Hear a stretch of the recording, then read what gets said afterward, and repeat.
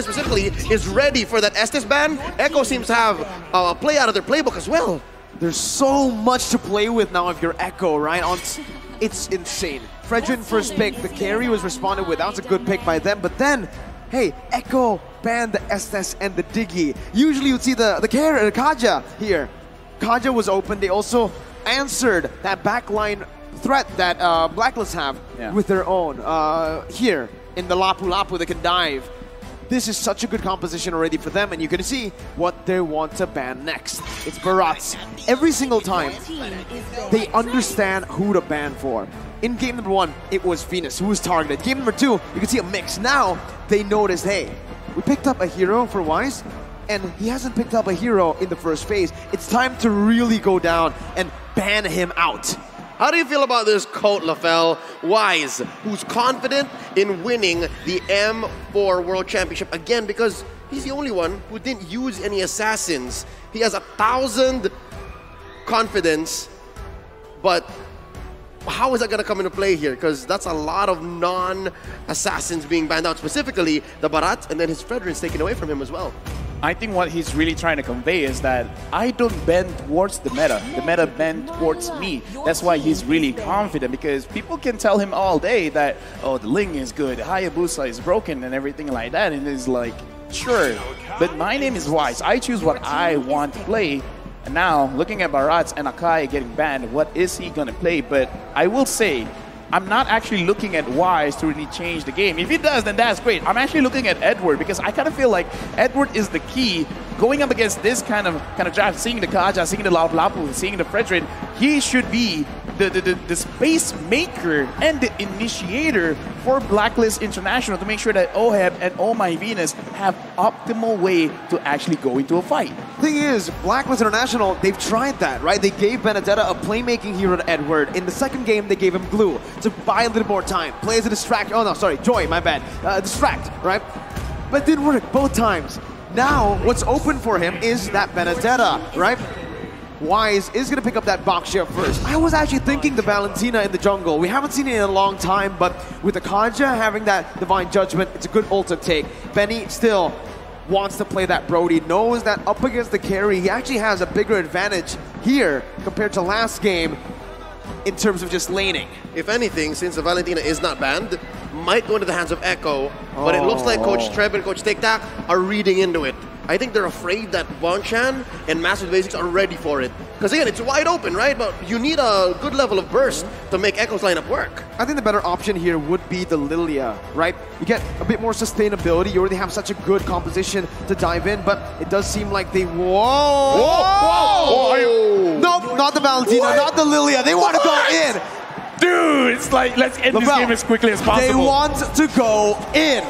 Dude, I'm loving this. Okay, so Edward picks up the Yuzong. And again, this is what I want to see, because he has to be the one to dictate the fight. He has to go in. But man, oh man, the burst, Kaja picks up anyone. You got the Gusion, you got the Brody. Okay, here's the thing. I love the draft.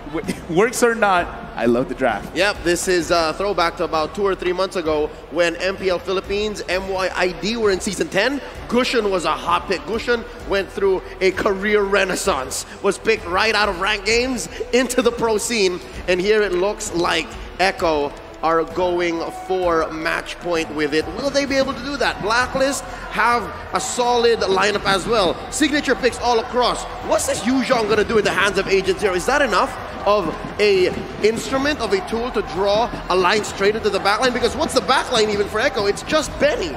Dude, honestly, I kind of feel like it is enough, because just make sure everyone is close enough together, because you're just trying to distract. You're letting everyone else do the damage. We'll see how fast Echo can go and how Blacklist answers back. This is Game 3. This is for the M4 World Championships. This is the first Gusion pick in M4 too, right? Fun fact. Hey, right during the break, when it was the analyst segment, me and Leo, we were talking about it. We were like, hey, Echo in Game 3, they got a 2-0 lead. What are they supposed to do? Don't experiment too much in the draft. But here they are, experimenting in the draft again. In the world, at the world stage. My dude, this is insane. It's Gusion's debut. I fully trust Coach Treb and Coach TikTok and Echo, all right? They're putting on a show for us. No, I mean, like, it's an experiment in our eyes. Yes. They probably trained this for quite a while because, again, looking at Blacklist, look at what happened game number 1. Look at what happened game number 2. They kind of just forget about Wise. They forget about Oh My Venus, and in a sense, they forget about Edward as well. As long as you get Oheb and Haji, it's all right. You probably don't even mind if Sanji dies if he can get both Haji as well as Oheb. So this is fine. And again, looking at Edward, I'm still looking at him to kind of carry because what he has to do is to start a fight, collect everyone together. That's it. And they're going to be able to do that, but at the midway point, because again, you're also waiting for Oheb. You're waiting for this carry to hit a power spike because it's a tough way playing a carry into a Brody. It's very tough. The laning here, the matchup is not good for carry at all, right? You're going to be zoned away from your mini waves constantly. You need your Lolita or your roamer, your jungler to help out to break that freeze, and right now you're seeing that, right? Oheb is already getting zoned out of his own lane. The Brody has so much to say, and this is where Echo have been utilizing Benny QT's stellar M4 performance. They're always playing around the gold lane, but now it's a turtle. Oh, and also the XP lane. Look at this. Sanford and Sanji pressuring Haji and Edward. Lower, turtle very low. Wow, Carl TZ steals it away from Blacklist International like it's nothing. Just walks up like a Chad and uses the retribution. I just gotta say, because we didn't really see, because we're looking at the turtle, I want to talk about the micromanagement of the wave, because Sanji, he sacrificed his own wave, and look at his Yaoi engages. Divine Judgment of the Petrify from Sanji. Down to the Banana Blast, gonna be popped in here, but Yaoi's gonna be able to get away from that one. Not for long as Wise is able to find the kill back. A roamer traded in for the mid laner. Still, Echo takes the trade. Lafili, we're saying. No, I'm just saying because during that fight, Yaoi didn't even dare to go close to the turtle because he was already at level 3. Sanji, with the Gusion, went to the EXP lane, absorbed some of that minions, while Yaoi secured the entire minion wave in mid, allowed him to get level 4. And we just saw the engagement there, but I want to talk about how Carrie's having a difficult time. It's going to be more difficult now that Yaoi already has the Divine Judgment, so Oheb, he had the bad time before, it's going to get worse. Oh, and that's why I think King Wise and Queen V are going ahead alongside Haji. So again, they're leaving Agent Zero here to make the best of this dead lane against Sanford's Lapu Lapu. We're about 30 seconds and a quarter away from Turtle. Once more, Echo got that handily. There's a lot of burst coming in from the Orcas, giving them a 300, 400 gold lead. And in terms of items, is that enough? Oh, there's a pull! That's the Divine Judgment, and that's all the damage placed on. Benny not going to use the torn apart memory just yet. That was a flicker burned in by Venus, and that's a W that Echo want to take, those small dubs. Yeah, and again, as we said, you're already setting up your own playstyle. Get the level 4 as quickly as possible. Sure, it was slightly delayed because they went for something in mid, but now you can see they're putting a lot of pressure onto Blacklist International. This is what they've been doing. They're making sure that Blacklist can't stay long in their own lanes. They can't stay long in front of the turrets because they're setting things up. Yaoi is still here. Even if he doesn't go in, just the mindset of I could get engaged is very terrifying. Oh, Black Dragon form already. Break it out. It's on to Carl TZ now. And as you can see, Carl TZ is going to be targeted down, but a lot of damage. That's going to be the Razor's Wrath to buy a little bit more time, but he will be slain. Sanji finding Venus. Haji going to be the target right now. Sanji jumps into the Petrify as well. That's a double kill for the Gusion at M4. Sanford knocked out by the Furious side. Yaoi going to be able to dodge away right there from the skill shot from Edward, but Edward's going to be targeted down now. Sanji looking for it, gets it, and it's a triple kill. Unofficial, but still a triple kill for the Gusion that's making its debut on the world stage in the grand finals. And this propels Echo about 1,000 gold ahead, and it's just back to business. Carl TZ making quick work of this turtle. Honestly, in that team fight as well, Oh My Venus had a very good shot of using the Numinum Blast, but then gets cancelled by Yaoi, pulling him to the side, saying, no, my team can't handle itself. And Oh My Venus engages off Yaoi, and Yaoi escapes that, using the flicker. But again, it's all right, because Echo, they're in control. Even in the team fight, they're micromanaging everyone's skills, everyone's ults, to make sure that they don't get punished, to making sure that the Orcas are always going to be the one getting those kills. And because of that pressure in the bottom lane and the relative absence of Blacklist from those responses in the bottom after the turtle take, they got pushed on bottom. Oh, it's a fight up top. Haji gonna be stunned up, hands up for the airstrike. Sanji gonna be taken low, taken down, shut down by Haji. But Haji falls as well. Sanford! Oh my God! With the Brave Slayer! Jumps in, flickers forward. He knows exactly what he was doing. He finds 2 on the board. Not even the observers can believe it. It's going ham up top for the House of Highlights. And Sanford just as quickly rotates down bottom. Wise, they're not done with him. They're still going. The torn apart memory slays Wise as they pick up the tier 1 in the gold lane. 3,000 gold lead. Conversion through the roof for Echo here. They're taking trades. They're taking bodies, taking turrets. Now 30 seconds away from the turret. Where does Blacklist find an angle for a comeback? Okay, now we're looking on my Venus is gonna get punished. Now you see him. No, you don't. 2 members disappearing from out of nowhere. Oheb dealing damage on the Sanford, who's still going to be able to get away for a bit. Shutdown picked up, and Blacklist International strike back. So what I saw just now, and I kind of think of the same thing, Blacklist, they got to stay inside the jungle of Echo because they need to apply pressure and they need vision. Now they don't have both because, again, we talked about it before the game even starts, how Echo is playing. They're pushing 1 lane, try to get 2 turrets, and then, before that, Oheb gets caught. Here, Carlteasy going to be able to find that. Oheb falling in the gold lane. Carlteasy backing off. Edward still wants to commit with a Petrify and the Furious Dive. Now Sanford on the back line, getting the stun down, but not going to be able to find it just yet. Haji with Wings by Wings and the Flicker out. Benny going to be caught here, stunned up and taken down. Sanford jumping in again. Wise still soaking all the damage in. That's going to be Sanji though, who comes in out of nowhere. Coming in again onto Venus. Not going to be able to find it just yet. Wise still able to get out for a bit with the shield unity, and he gets to safety. It's a 2-for-1 in favor of Blacklist. All right, so there's a clapback. Blacklist, given that Echo had to split up their priorities, Turtle says Carlteasy, no, fight, they say, and they're still going. Sanford again! Jumps in, finds Haji. Oheb trying to melt him down, but it's not going to be enough as he is actually able to dish the damage out. Oheb now going to be targeted down so low. He flickered out of there, but he's still going to be caught. Yaoi finds the Divine Judgment. No commitment just yet. Echo decide to pull back. All right, touche.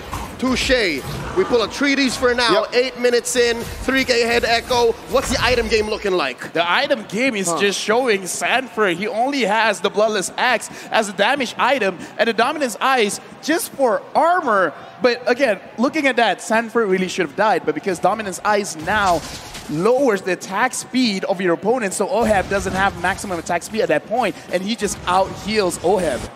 Oh man, you can see the carry is just so behind. Corrosion Staff, Golden Staff, he needs that with the nature, but he also needs an Athena at this point, right? There's so much damage output that Echo can deal, and Blacklist are just not ready for that kind of dive. Yep, it looks like Echo evolved their strategy from game 2, when it's not the amount of damage you have, it's where you put it, given the skill shots that Echo have to get in to be able to get these kills. Now 13-6. It just shows that they are playing off of momentum. Oh, look at this. Oheb gonna be stunned up, gonna be taken down by the torn apart memory. Flicker out by Benny QT as Wise is looking to re-engage with Edward as well. That's a stun coming in. Benny still able to escape, and he breaks the entire team. The Petrify and the Furious Dive connecting on to Benny QT. As Yaoi jumps in. Benny's still alive! Carlteasy tossed them up. It's a double kill for Sanji. Echo Philippines, the House of Highlights. And it's just Oh My Venus left. It's as free a lord as it gets for Echo. Barreling on forward, 5K ahead. LaFell, how does Blacklist come back? Blacklist did everything right. That was not a mistake. Like, they managed to get Benny Cutie. Benny Cutie dashes away. He still got caught. And Blacklist, they still lost. Yaoi was able to pull Edward away. Like, again, it's not that Blacklist. They did the engaged round. They did everything right. And it still wasn't enough. That's very discouraging. This breaks the whole concept of the metagame that is box-centric, and it's all about geometry because Echo aren't playing with any clear lines here. They're playing from a point-to-point basis, right? Yaoi point and click, Sanji point and click, Benny point and click. Carlteasy is the only one really setting up where Echo can fight, and they always find the right places. I honestly don't understand how Sanji keeps getting the hits as well, but right now Blacklist fights back. Oh, they find a kill onto the jungler. Carlteasy gonna fall. Yaoi looking for a re-engage as the Lord marches down in the bottom lane. Sanji picking up the tier 2 in the mid lane. Blacklist International micromanaging the waves properly, getting it down. Still, 7,000 gold lead for Echo. Wise opening up the map. Gets the shield unity down, but will be caught on Divine Judgment. Venus coming in, helping his jungler. Now as Benny QT is going to be able to get petrified down. That's going to be Sanji who finds the unstoppable in the back lines with Sanford as well. The San duo on the back line. Wise going to be targeted down. Sanji not able to connect just yet. You held your breath there. Edward now running away. Yaoi still dishing the damage out. Sanford comes in again, and Benny with the follow-up to finish him off. That sword spike was about an inch away from Wise. If Sanji had it hit, would have been over for King Wise. But that doesn't change the fact that this Lord, Luminous Lord, coming up in about a minute and change, should be lethal. Oh, my Venus drops. The Luminous Blast is still going. That's going to be the Feather Airstrike onto Yaoi. Still going to be able to get out. Athena's shield popped in with Immortality as well. His torn apart memory will be thrown out. Sanford falling to the hands of Oheb as he is able to find that kill, but it's just a 1-for-1. Echo decides to back off. Base turret still up, except that top side. So in the defense, Blacklist had their priorities split up. Take down members of Echo, clear the waves. Something's got to give. That's that inhibitor up top. That's permanent damage. Yeah, right now, Echo, they've already set up their checkmate because the Lord is going to come up. That is going to be something that Blacklist have to contest. Now the question is, can they even contest it? And LaFell, to add to that, it's in the long lane. It's in the opposite lane that Lord is in. It's very clear, it's inevitable that Benny's gonna try to do the same thing. I mean, we talked about this. This is how they play. They set up the map to their own favor to make sure they have multiple ways to actually win the game. They can win through a team fight. They can win through getting Oheb, through getting Haji, or just going straight, beeline to the king, dropping down the base itself. So this is beautiful coming in from Echo. It's more or less the same thing, but executed in a different way. They're playing with inevitability. Echo have played to a brilliant situation right now. They're 7K ahead. They're making easy work of this Lord, and Wise checking in. V pulls the conceal. They've committed a lot of resources here. That's the now Blast, not finding anyone. Yaoi looking for the Divine Judgment, able to find Wise as they try to burst down the Lord. Lord to be secured right now. Is that's going to be finished fronted by Sanji to buy a little bit more time again. Benny! Wise got it! With the flicker again to find a torn apart memory. Yaoi's looking for more. That's going to be the Petrify and the Furious Dive used up. Sanford jumping in with Bravest Fighter. Oh my god! Sanford! Benny! Sanji called DZ Yaoi! They keep styling on Blacklist! That's 4 for 1. Lord as well going over to Echo. They're gonna push bottom lane, and they are going to threaten the game end. They catch Oheb! Again, under the base. Oheb very low. It's match point for Echo!